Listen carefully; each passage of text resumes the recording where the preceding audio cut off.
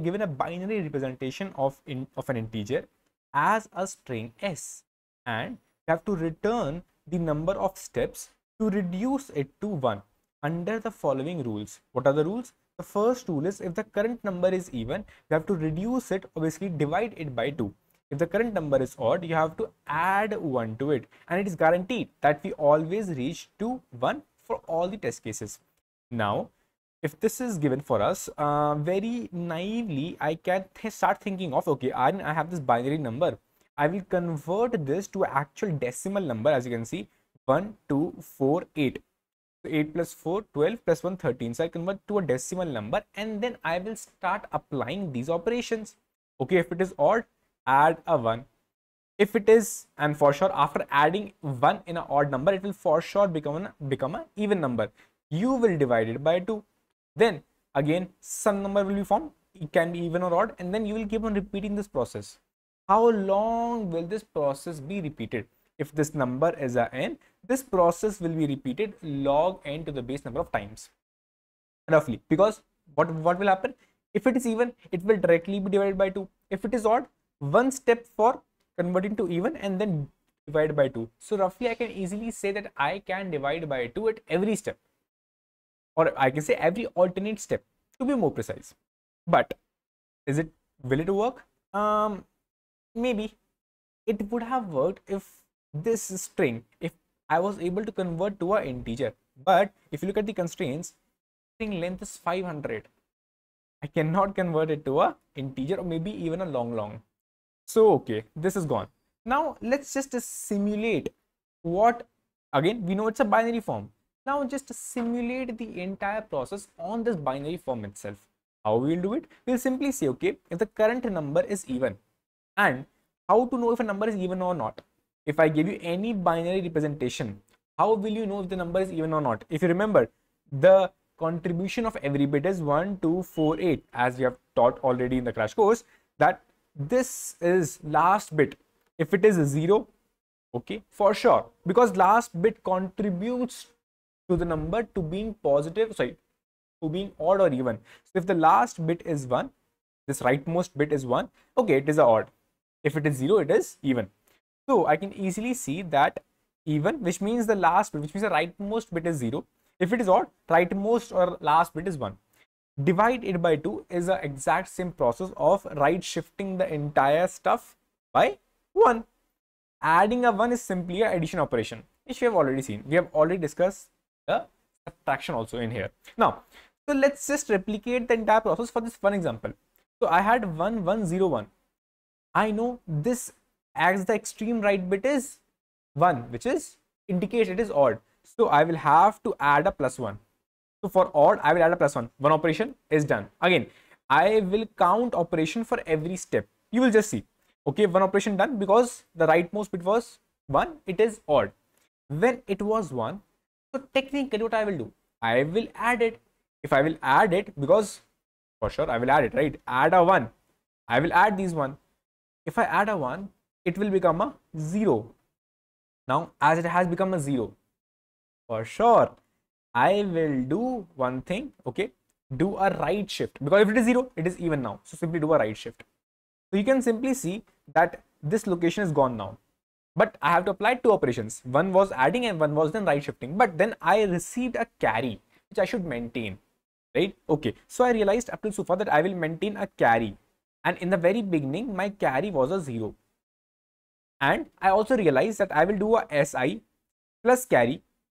And if this value mod 2, if it is 1, then I know that I will have to apply a odd operation. Then I have to apply basically I have to add a 1.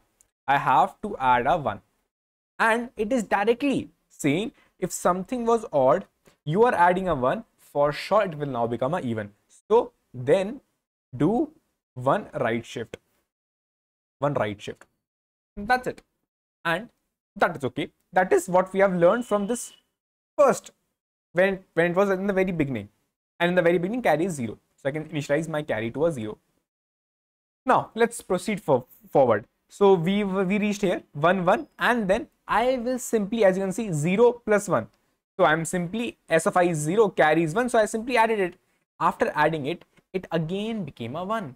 Again became a 1. S of I 0 plus 1 is 1. Then again apply, do a odd operation, do a even operation, which means add a 1, right shift. Again 2 operations. So I realized that whenever this is the case, I am always increasing my answer by 2, which means I'm applying 2 operations. And also, okay, it became, and as I will, it is a 1, right? It is a 1. And then I'm adding a 1 to it. 1 plus 1. So for sure, a carry of 1 will always be generated. So I also realized that a carry of 1 will always be generated when my s of I plus carry is 1. So this is one thing I realized from here also, that okay, 0 and 1. And as you can easily see, 2 operations was done here and 2 operations are also done here. Now again, take this portion, right? This is s of I, this is my carry.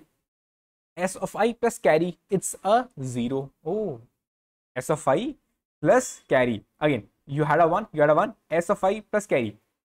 You just added it and it became a 0. So you realize, okay, it became a 0. Then I am simply sorted and I can simply say 0 will be there. But then the carryover of 1 will also be there, because 1 plus 1 is 0 and then 1 carryover. I'm talking about this portion. This portion is already gone. This portion, 1 plus 1 is 0 and then 1 carryover. So we realized, okay, s of I plus carry.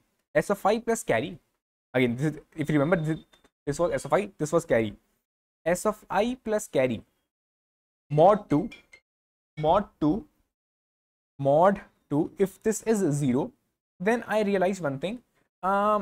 For sure, if this thing is 0 and I'm adding a carry and I'm in s of I, so I'm only applying one operation, which is simply a right shift. I'm applying only the right shift. Then do one right shift, which is equivalent to saying one operation, which means answer will increase by 1. And again, carry will also be like whatsoever carry was there. So I can also say the carry is 1, or I can easily say my carry has always been 1, which is, if it would have been 1, it will still be 1. So I can just keep it as it is. Now let's proceed forward. Last one, because you know this is done. Last one. Ideally I should not touch last one, but still I can easily see 1 plus 1, it became a 0, and then carry over a 1. I should leave this 1 as it is, but I know that this is a 0, so I should do a right shift for this specific 0, which will come in this example, this case, else case. You can say it is a if case, it is a else case.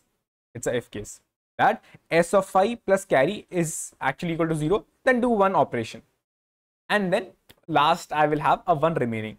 So Aryan, you're applying this s of I, for sure you're applying it from the end, which means applying it from the end. So the code looks like that I will apply this entire operation for int I is equals to n minus 1, and technically I is greater than or equal to 0, and then I minus minus. Is this what you are doing? I'll say maybe, because you can see I'm going on to the extreme first bit, like I reached the first bit here itself. But if you look at the second example, we will easily recognize that, okay, in the very beginning, this is 1 0. So my carry was a 0. My carry was a 0. Now, if my carry is a 0, 0 plus 0 is 0, which means s of I plus carry mod 2 is 0. Then I know it is just a 1 operation, which is a right shift operation, and carry did not change. So I'm not saying carry is 1 here. Now, if earlier the carry was 0, it will remain 0. So basically in this case, the carry is not even changing. So I haven't even put carry here, because we realized here the carry was becoming 1 in this operation, and here we realize the carry is still a 0. So it depends. If the carry was a 1 earlier, it will still remain a 1. If the carry was 0, it will still remain a 0. So we realize the carry is still a 0. And then ultimately, s of I plus carry, which means carry is 0, s of I is 1. Then you would have said, okay, Aryan, the value is 1. Ultimately, if the value is 1, you would have gone to this if condition and you would have added an answer of +2 and made a carry of 1 also. Which is okay. For sure, no, because it is, bro, the last bit, and we know that we have to stop at 1. It is specifically saying you have to reach 1 and then stop. So ideally, I should not even go to the last bit. So I should modify my for loop by saying, bro, please go to more than equal to 1. That is what I should ask or do. And ultimately, yeah, if we go to the last condition, that okay, if it had only 1, for sure I will not even go here, it will be only 1, and that's the answer. Answer is 0.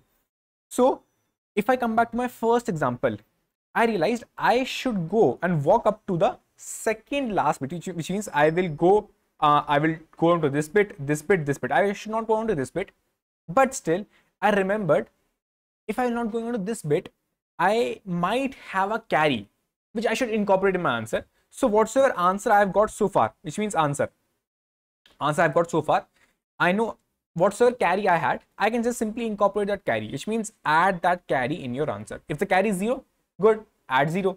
If your carry is 1, add a 1 operation. And that's how you will not go on to the last bit and still get the answer. Cool. Let's see the code. It's exactly same as what we saw in try run, that I will go on from n minus 1 to equal to 1. Then if my s of I, again, because you know it's a string, so you have to convert it to a integer, and then plus carry. If this mod 2 is actually 1, which means for sure this bit is odd, extreme rightmost bit is odd, and I have to do a right shift. Firstly add and then do a right shift. So add and then do a right shift. So 2 operations. And we know we have a odd value. We are adding a plus 1, odd value, which means 1, adding a plus 1. So for sure we will get a carry of 1. For sure a carry of 1. Now this is a case when this value is a 0, which means s of I plus carry. If it's a 0, there can be 2 possibilities. Either s of I was 1 and carry was 1, or can be possibility that both of them were 0. Again, if s of I is 1 and carry is 1, so for sure you will get a 0 with a carry of 1, which means carry of 1, you get a carry of 1 again. S of I is 0, sorry, s of I 0 and carry 0, you will get a 0 with a carry of 0. So I can simply say that I will simply increase the answer by 1, because I know this is a 0 finally as an output. I have to do a right shift, 1 operation, but the carry will remain what the carry existingly was. That's the reason I did not even change my carry at all. And ultimately my answer will be answer plus carry in the, because remaining carry, it can be a 0 or a 1. Answer plus carry. And that is my final answer. Time used, simply O of n, and space used is O of 1. Now there is also a O of n square brute force approach, but I don't think neither it is intuitive nor it is no way like close to easiness. So I did not discuss it, but yeah, that is the most optimal approach for it. If you liked it, please subscribe for watching more such videos, and we like it. It helps a lot. Lately we are not getting but yeah, it's totally up to you. Bye bye, take care.